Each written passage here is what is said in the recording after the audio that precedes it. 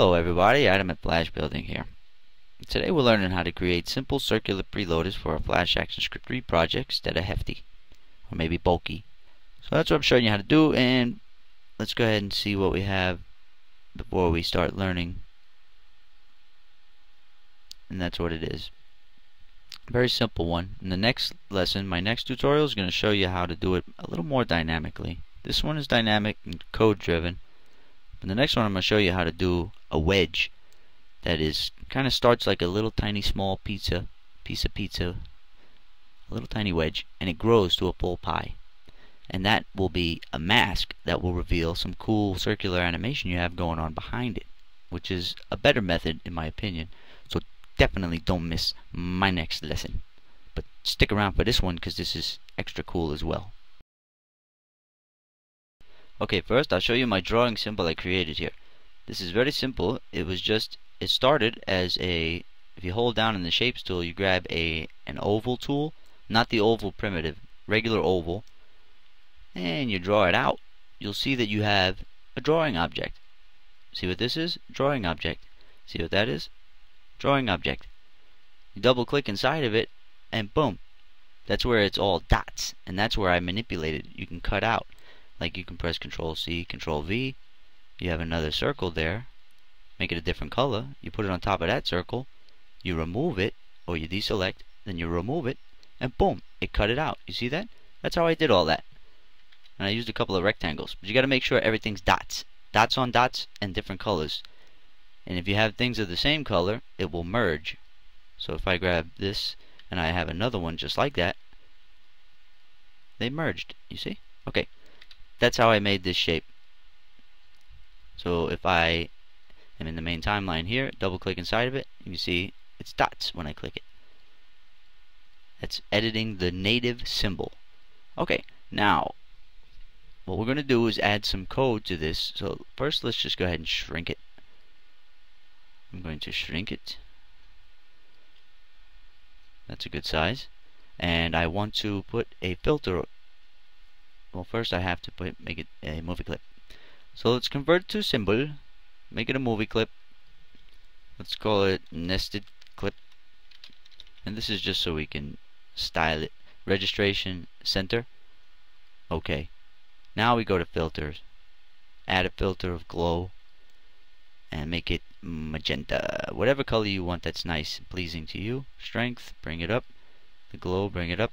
Quality, I'm going to make mine high, because it's cool like that. And then I'm going to double click inside of this thing, and right here I'm going to right click this, convert to symbol, and make it another movie clip. Let's call it nested clip 2. Okay, and now all I have to do is set some code here that's going to animate it. First, let's go way deep inside and turn the drawing object magenta. There we go. Now, let's go back to the main timeline, 2 levels up. Now, here's our movie clip. You see it has no instance name because at this level it doesn't need it. Let's go back inside. You'll see we have that other movie clip, nested clip 2. We can give this an instance name of load circle.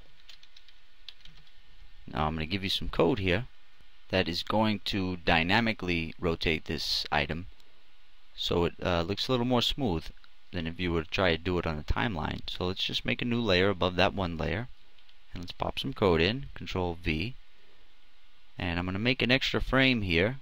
F5 on frame 2 and F5 on frame 2 on that layer as well. Now in the script, let's take a look at that. Press F9. Now we have an add event listener, so we're adding an enter frame event to this timeline. So every time that this frame is entered, and since I added 2 frames there, it's going to be continuously looping, and at 30 frames per second, that's going to be happening 15 times a second or something like that. 30, 50, something, yeah, very fast, faster than you can comprehend. Well, what happens inside of the onEnter frame function? And here's the event that fires off. And inside of the onEnter frame event function, we give the load circle, which is the instance name we gave this thing. See? Click that, and it says load circle here. So we can talk to it through code.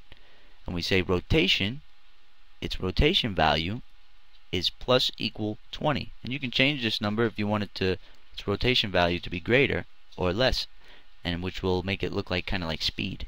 It's kind of like its speed value, how fast it will spin. Alrighty, so that's the code, and all you need to see is it implemented into a working file now. So I'm going to show you that.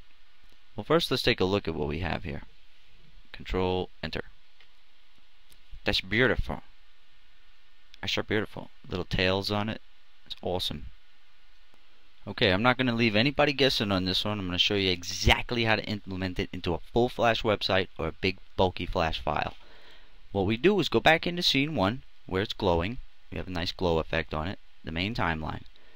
Alright, and here I have a file which I've established for you because I'm nice like that.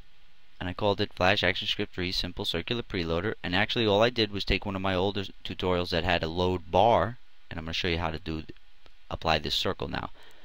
So here you see circular animation. That layer's there, and it has some text on it, but I'm going to put something else on it. Right here, I'm going to grab this, Control C, go back into that new file, and I'm going to explain this file to you in just a second, and press Control V on that layer. I'm going to replace existing items because I loaded it in here before to check it out and it worked okay. So now what we have here is on frame 1. If you want to know how to preload your Flash websites, you can go and check out the other tutorials we have. I'll explain it really quick. This code here on frame 1 is load percentage of this file. And what it does is it reads the load percentage, and once it reaches 100 or above 99, we make it shoot to frame 2 where it has a stop command, and that's where your whole site is. And basically your whole site would be on this file content layer. See, I even named it Nest Whole Site. On this one layer, boom, right there in that one frame, you have one movie clip that has your whole site. Watch, double click on that movie clip and there's your whole crazy timeline that you would have in your site. Don't put a big crazy timeline up here in this main timeline, in the scene 1 timeline, just one frame. You want 2 frames sitting there. Maybe if you want some little simple animation, maybe 20 frames at the most, but that's it. And have everything nested inside of one clip. If you want to fade that one clip in, that's fine, but everything in one clip.